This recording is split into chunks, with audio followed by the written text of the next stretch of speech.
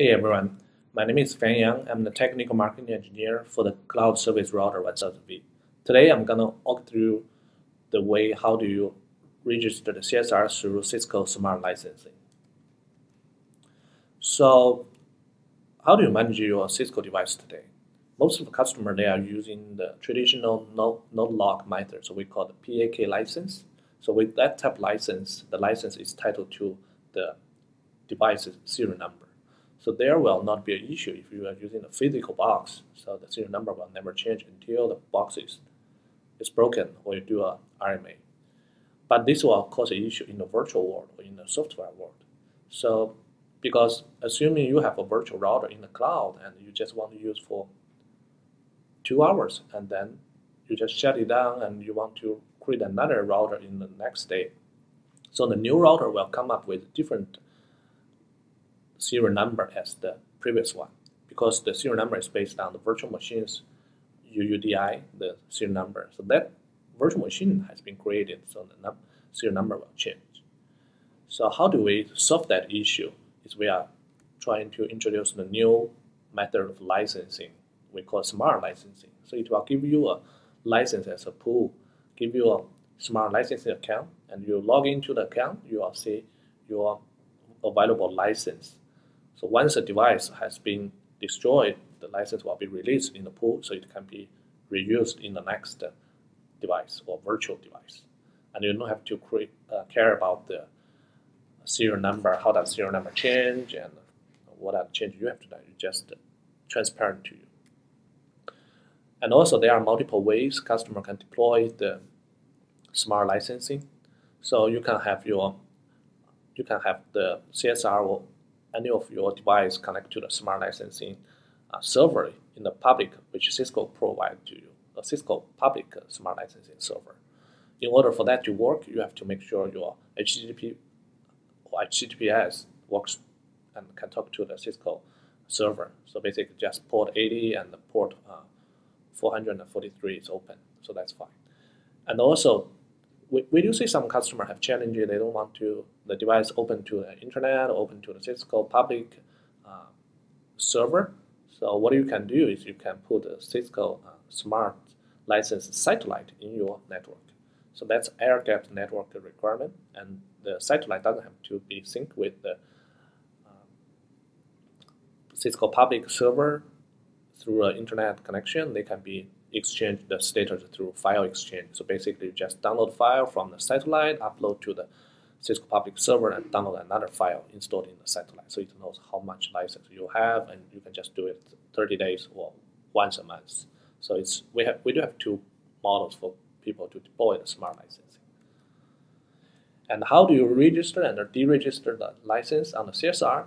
I would say it's pretty easy. So you only have 3 steps to register and 1 step to deregister. So let's go to the demo and show you how we can make it work. So now, as you can see, I have one CSR that's running in AWS just for this demo. This is public IP. So I just log into the router.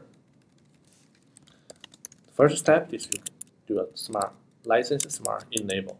This will tell you the router, okay, I want to use the smart licensing method to get license, or otherwise it will just use the traditional pack. Then I just do license smart register ID token. Now you have to put a token. How do you get the token? Let's go to the smart licensing portal. So this is the portal I'm talking about. As you can see, I'm in my BU production test account. I'm using my virtual account, CSR VMware certification. It doesn't matter what name it is. Now I have multiple licenses. As you can see, only this one, the second one, CSR1000v AX 2.5 gig, has quantity 10. So which means I have 10 available licenses and 0 in use. The other 3 licenses has been expired. I didn't remove that from my account yet, so you don't have to pay attention. So now, where do you get the token? The question is, so you go to the General tab, and you can see those are the tokens I have used before. You can create a new token. You just put the description and how many days after expire, because we don't want to create like forever token people can just use. It's not safe. So I will just use one of token I've created before. So I can just let me refresh the page.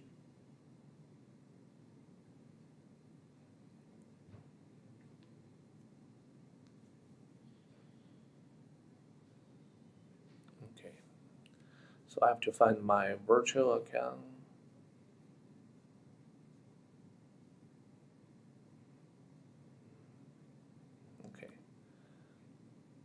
Just click this one. Okay, I got my token. Put my token here. Okay, now you can see registration process is in progress. You can show license status to check the status.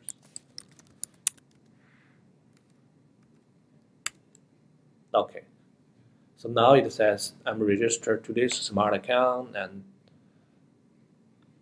let's do another one. Okay, which virtual account I'm using? The Cisco, the CSR VMware certification.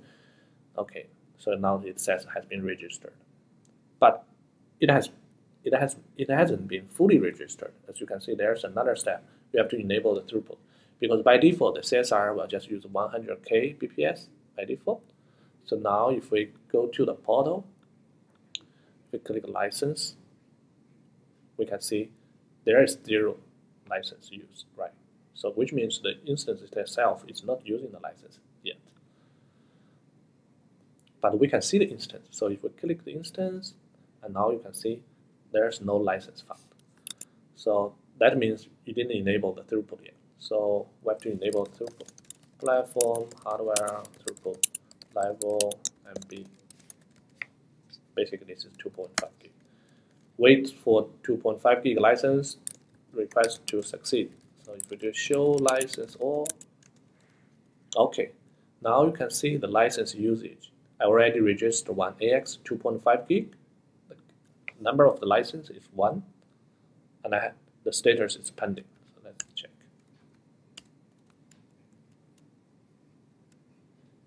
And we can go back here. Let's click the license.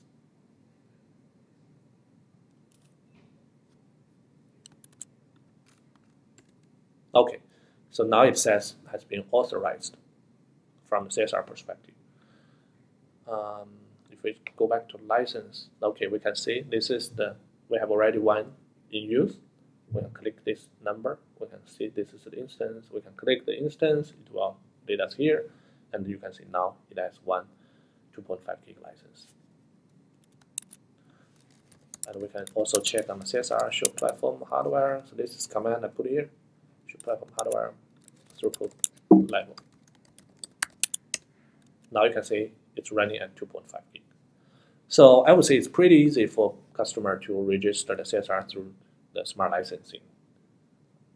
And then the customer you will ask, how do I transfer license to a new CSR? So there are multiple ways, or there are multiple stuff you have to remember. So before you terminate the CSR, you have to do a license deregister. License smart deregister. So with this, deregister. With this command, the CSR will release the license from the smart licensing portal. So if you go back to if you do a show license all, okay, you can see status is unregistered. And if you go back to the portal, you can see the license should have been released. Let's just refresh. Okay, now you can see the license has been released, so there's 0 in use. And also the product instance has been gone. So this is how you deregister the license from the CSR. And probably you will have the question, what if I forgot to deregister and I terminate the CSR? How do I remove the license in the bottle? So let me show you how to do that. So let's just register again.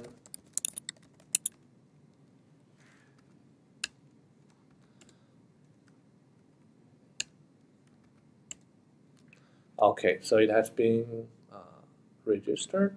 It will take some time. Okay, says authorized. The reason why I don't have to use the platform hardware throughput in this time is because the command is already there, because I put the command before. Yeah, so you can see it has command. So your question will be, how do I remove this license if I just terminate the virtual machine, or the virtual machine has been done? So you can just click the instance, remove.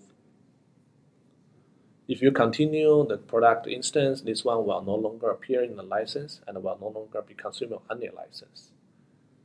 In order to bring it back, you will need to re-register it again. So I just remove it. Let's see what happened. Okay, so now it says the product instance was successfully removed, and you can see you have 10 licenses can be used. There's 0. Yeah, so this license has been released, and you can continue to license the new CSR.